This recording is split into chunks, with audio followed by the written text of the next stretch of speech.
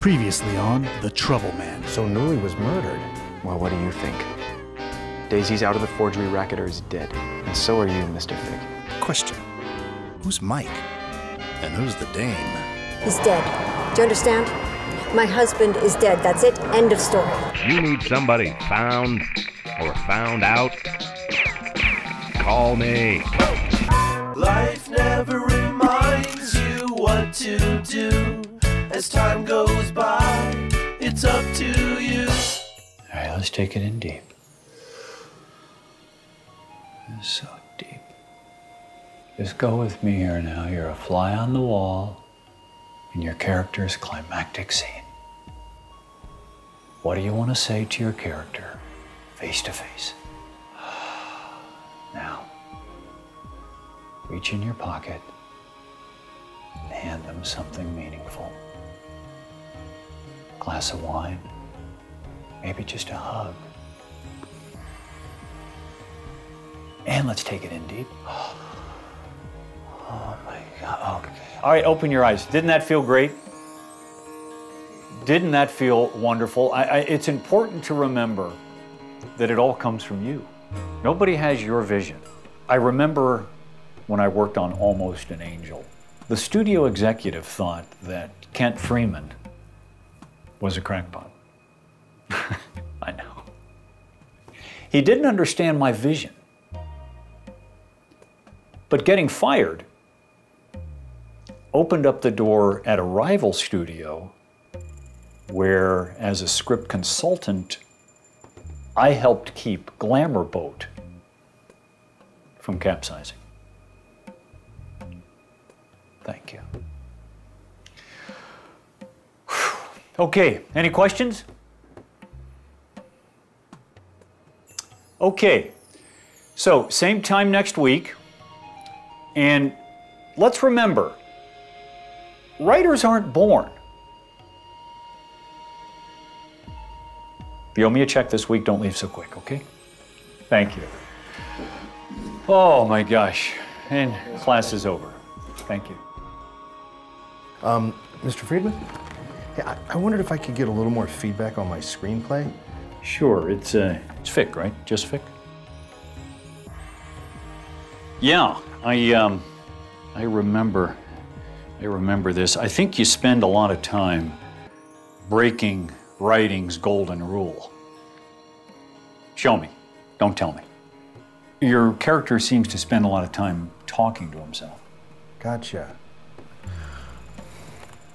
Note to self, narrate less.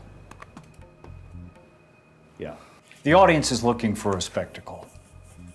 You're just showing them, you know, the man behind the curtain, pulling the strings, you know, amusing himself. The man behind the curtain. Thank you for your time. Some pep talk. The man behind the strings, pulling the curtain, playing with himself. Luckily, I didn't have to think about it too long. I had other boobs to motorboat. The widow Newley was on the move. And sure, it could have just been out for a mani-pedi, but she was all I had, so I gumshoed her out to a Burbank hotel, one that probably saw more used condoms than rich widows.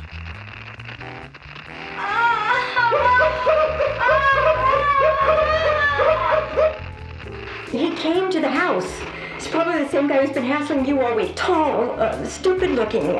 He's getting a bit too close, but I'm not worried about him. Oh my God, that's Baird. We'll be out of the country soon enough. All this ends tomorrow, Janet. We'll get the rest of the paintings off our hands, and then we'll make arrangements to take care of Daisy as soon as he's released. I wish Mike were here.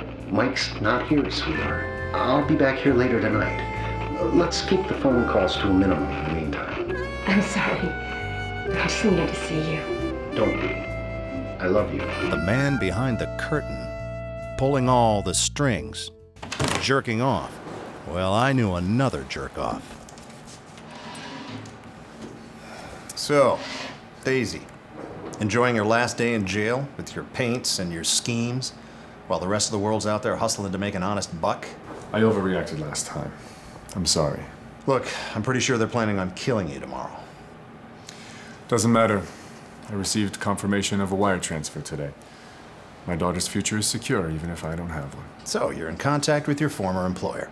I guess I shouldn't be surprised. After all, you're using me, right? I've been paying you. Yeah, peanuts compared to what you'll bank. You needed me to get Faisal off your back and to put the heat on certain people. You weren't scared. You wanted to stay in here, buy time to negotiate a better deal. With who? The widow Newley? With Mike and Paul Baird? Can't say I've ever heard of Paul. Mike's always been a friend of up-and-coming artists. Look, I'm sick of this. I've got one more play to make to save your sorry ass, and I'm making it tonight. Here's the stinger, though. I don't even think you have a daughter. What are you talking about? Even if I gave her all the money in the world, I couldn't stand the thought of never seeing my daughter Haley again. Or of not being there for her when she needed me. You think about that. You call me tomorrow. I'll get back to LA and I'll do what you're paying me to do. Save your sad, proud, pathetic, marginally beautiful excuse for a life. We'll talk about money later.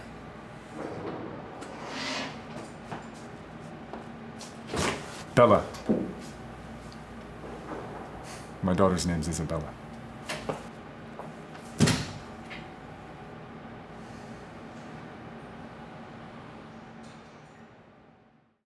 Echo, take 1, soft sticks.